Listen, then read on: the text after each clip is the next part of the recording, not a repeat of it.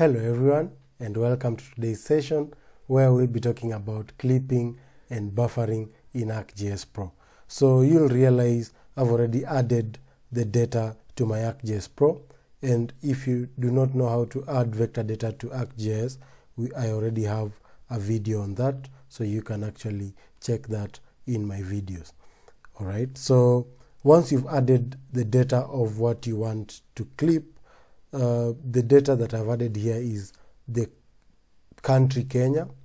I've added the schools in Kenya and the roads in Kenya. All right, so we want to clip data of one county. We are going to clip the data of Nairobi County. We are going to clip the schools in Nairobi and the roads in Nairobi County. So what do we do first? We get the Nairobi layer.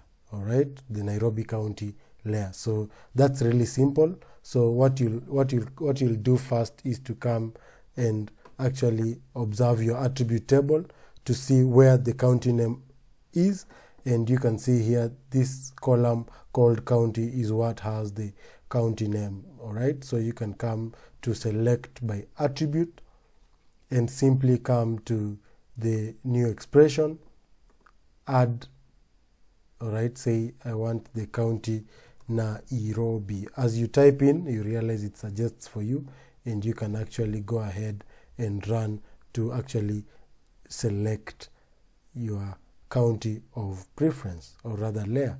So you realize this is Nairobi County that has been selected, and to actually now export it as a feature class into its own independent layer, you just simply come to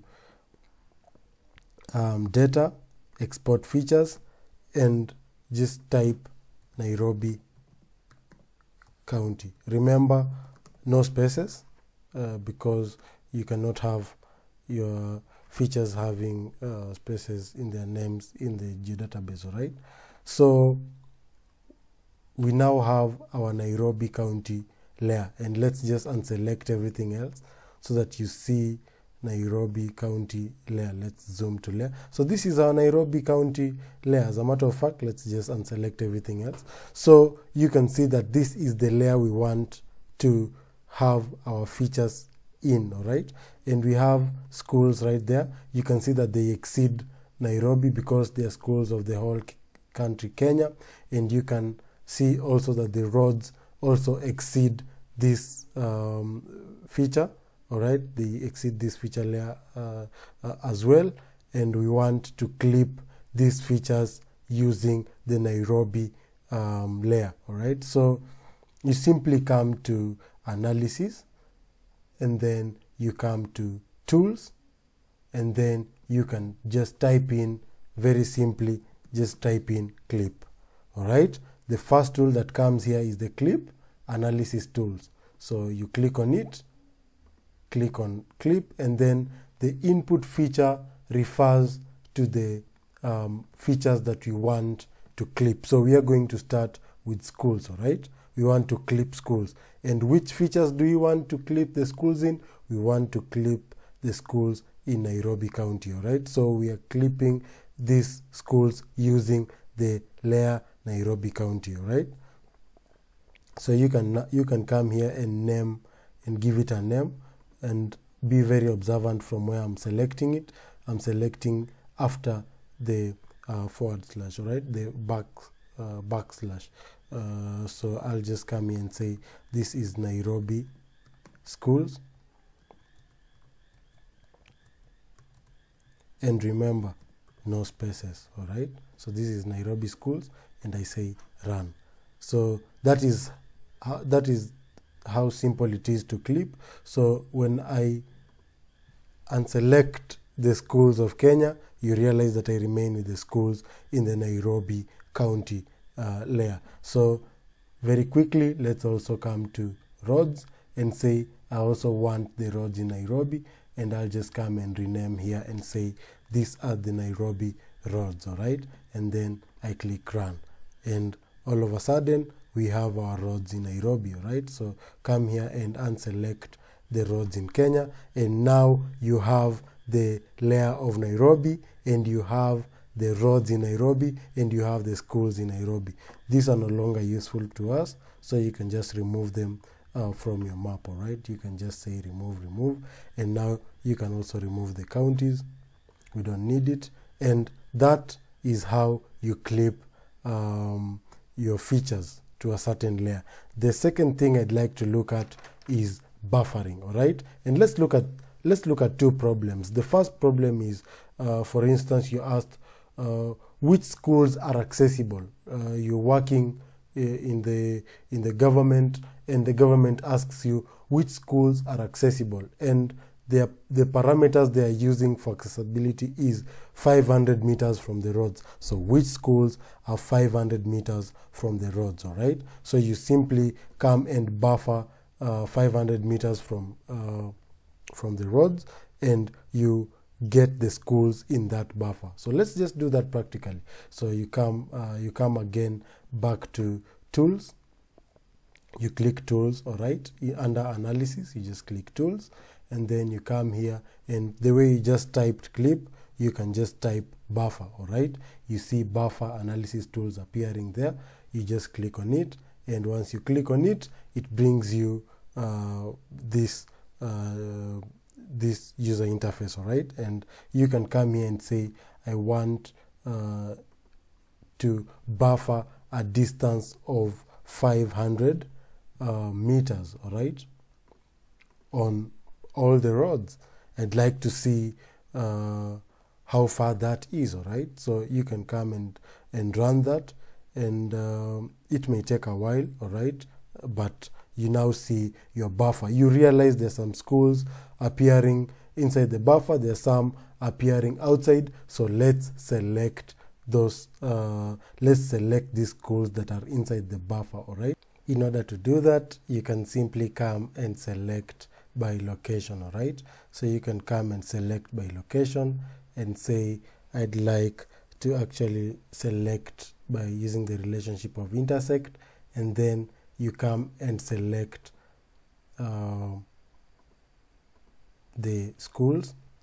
All right, and then say I want the schools in this buffer. All right, and once you run it, you'll realize it selects the schools inside the buffer. So let's just let's unhighlight the roads, and maybe let's leave alone. So you realize there are some schools that are selected, while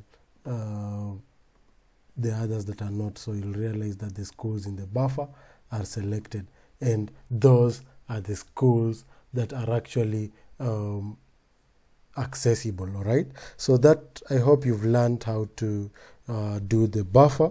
All right, and that's a simple example that I've used.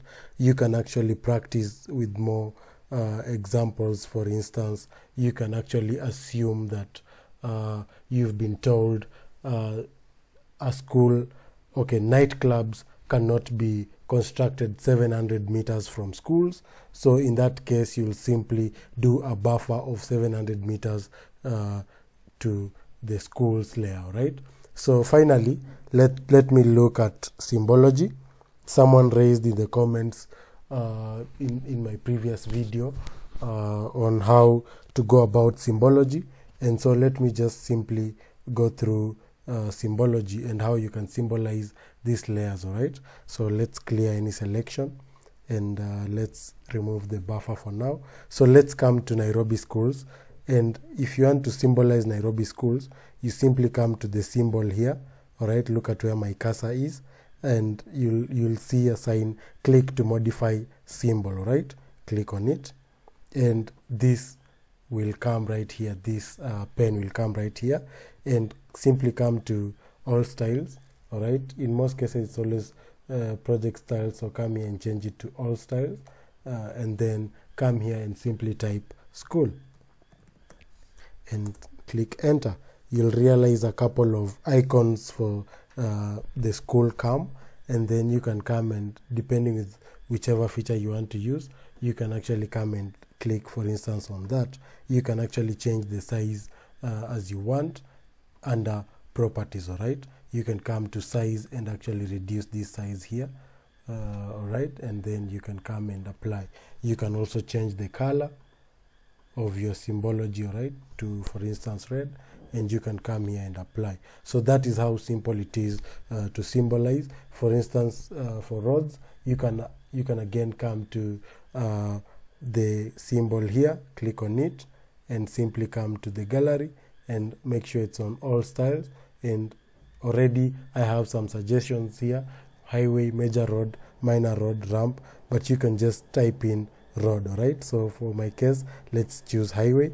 And if you want to change the size again, you can come and change the size here. All right, and if you want to change the color, you can actually come and change the color to whichever color you'd like. So that's how you symbolize. Another way to symbolize is to come to the appearance tab, go to symbology, and you can symbolize in a couple of ways. All right, we'll probably discuss this in more detail in another session, but I hope you are now able to actually symbolize. If you come here and click single symbol, it will bring you back to where we were. All right, and if you click on this, it will bring you back to properties, and you can still go back to gallery and search. All right, and if you click on unique values, you can come and actually give several values. Let's do that for instance, for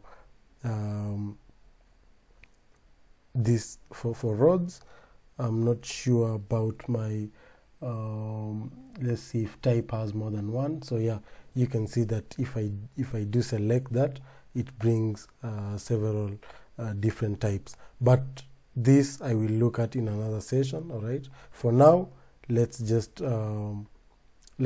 use one symbol. All right, and let's use the highway symbol. So I hope I've answered the question on symbology, and in the next session we'll be looking at other vector functions. All right, and we'll be focusing on merging and dissolving. So I hope to see you next week for that session.